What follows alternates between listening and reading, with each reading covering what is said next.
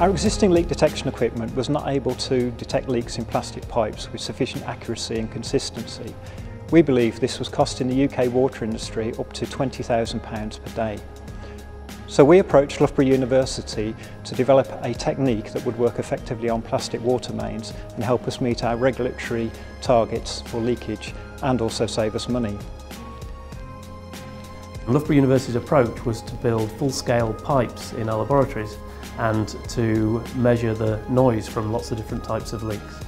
This allowed us to understand the characteristics of the noise from leaks, which meant we could design a system which was better at finding and analysing them.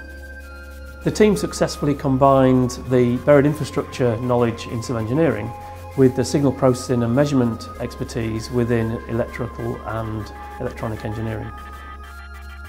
Our improved understanding allowed us to build a prototype which was used in extensive field trials and was shown to outperform all the existing commercial systems. New technology was patented in many countries around the world, and it was incorporated in the LeakfinderST, which was launched worldwide in 2014 by North American company Echologics. The data and the research that was conducted by Loughborough is also very, very useful going forward.